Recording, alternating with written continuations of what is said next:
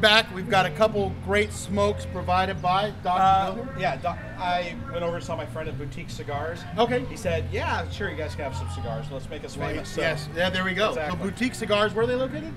They're an online website. So if you Okay. look at boutique/cigars.com, they're a great place to pick up cigars. And they come out to a lot of beer festivals and do a lot of events. Very cool. Awesome, awesome. Okay, so I know when I do a beer and food pairing, I always want to take a sip of the beer, get an idea for the flavor profile there, take a bite of the food, get an idea of that flavor profile, then take another sip of the beer and get an idea how the food changes the flavor of the beer and the beer changes the flavor of the food. Right.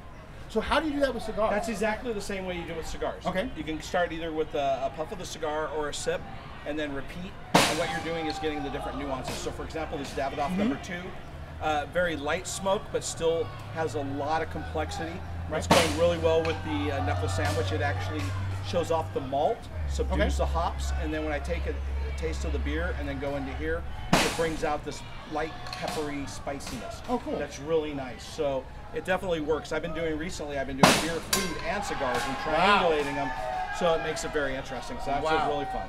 Yeah, I bet. I haven't got up anywhere close to that level. I'm just working on this one right now. So let me go in and give this it a try. shot. See what you think. So what is this cigar now? That's La Aroma de Cobana, and it's the Mi Amor Reserva. The Bellicoso of the series won 2011 number 2 cigar of the year from Cigar Aficionado. Nice, nice. So a very interesting cigar. Almost a Maduro wrapper, but medium to full body, but it's going to play really well off the tartness of that nice. beer. Let's go ahead and give this a shot. It does have a nice full flavor. It's got a little bit of spice to it. It's not really overpowering. It's not really super leathery or anything like that. It actually smokes a little lighter than I would have anticipated. Yeah, that's why I selected it, because it's got that darker wrapper, so you don't have to be scared necessarily by the wrapper. The wrapper makes up 1/3 of the cigar, along with the filler and binder. So it's all about the flavor profile, and the best thing to do with cigars, go online, look them up. They'll have reviews, and they'll tell you the flavor profiles. Then you can, if you already know your beer or wine or spirits, you can jump in with what you think will go best. Nice, awesome. So let's taste this out. And this is the 78th, or 79th, excuse me, anniversary that's been aged in white wine, or aged in wine barrels.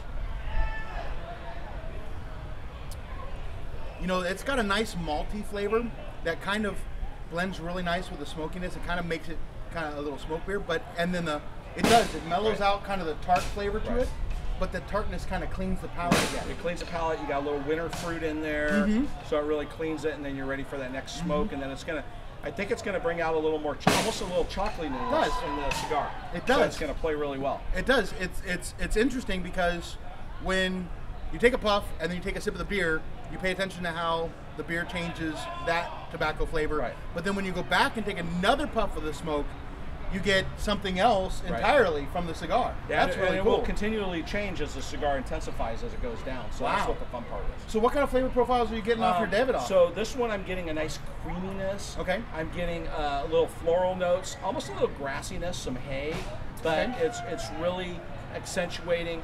Like I said, it hits the malts, and then when you come back with this, it really brings out that hops, the Simcoe hop nuances. So it's really nice. Really nice.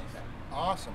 So what would you think are like the 3 best basic cigar and beer pairing rules that you would look at? Okay, you know, there was an old myth that white wine with fish, red wine with meat. That doesn't necessarily hold true, because you can have a great Pinot Noir with a salmon. So, but it really kind of is a fairer exchange with cigars and beers. So if you go with a lighter wrapper, and if you know it's a milder cigar, it's going to play really well with beers that have complexity but yet are lighter, Hefeweizen, IPAs, Saisons, and they're going to go in that. If you get cigars that have spiciness or pepperiness, they're going to play into those nuances, especially when you get into Belgians. Right. So when you smoke a nice cigar like this and have an Orval, like for example, would be great, or a DuPont Saison. Right. And then as you get into that medium range, you can start to pick up things through ports, amber ales, go into that. Irish Reds. Yeah, Irish Reds. Porters, I meant to say. Ports, I'm sorry. So porters, different things like that, brown ales. Doppelbocks. They're going to play nicely with the sweetness. And then as you get into the more full body, the intenser smokes, that's where you want to break out the big guns. You want to bring out barley wines, imperial stouts, wee heavies, winter warmers, classically. Right. And those things are going to play really well and hold up to the intensity of the cigar. Right. So it's really following those colors and, like I said, the reviews you find online for beer. So it really brings out what you know. And if you're a beer drinker, you're going to already know how those beers will play into that. I hear you. Very cool. Thank you so much Of for course. this masterclass of beer and cigar pairing with Dr. Bill. Cheers, everyone. Cheers, guys. Cool. Good. Hey guys, so I'm still enjoying this fantastic cigar that Dr. Bill recommended to me.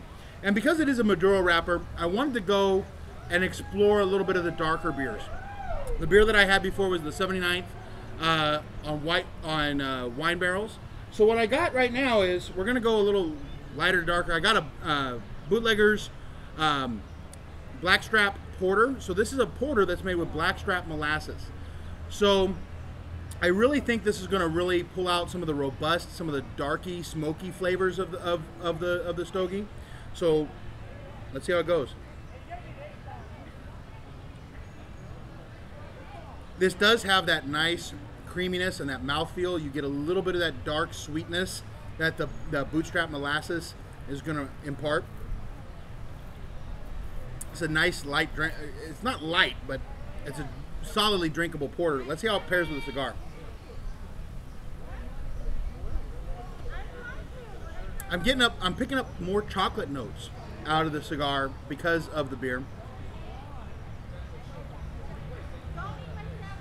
This does pair really nice. Now this is the La Roma de Cuba. This is a really pretty, even though it's a Maduro wrapper, it's a pretty light smoker. And so I think with a porter, it goes really, really nice. But let's go big. I also have,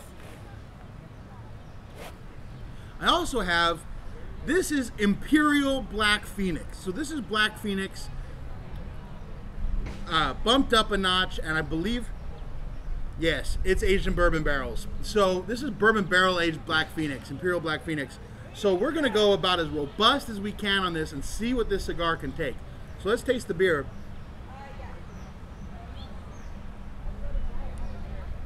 This beer is really nice. You're getting that oatmeal cookie, really vanilla-y flavor from the bourbon barrels, but it doesn't taste specifically like bourbon.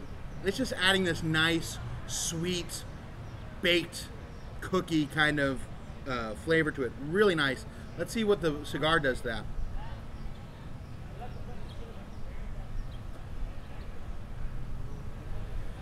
Now we're kind of into the second third of the cigar, and so the cigar's getting a bit more robust, but this beer knocks the edges off of it and just plays really, really nice.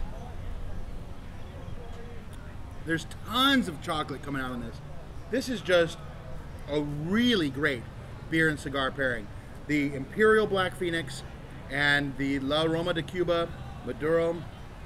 Definitely check it out if you can. Cheers, guys.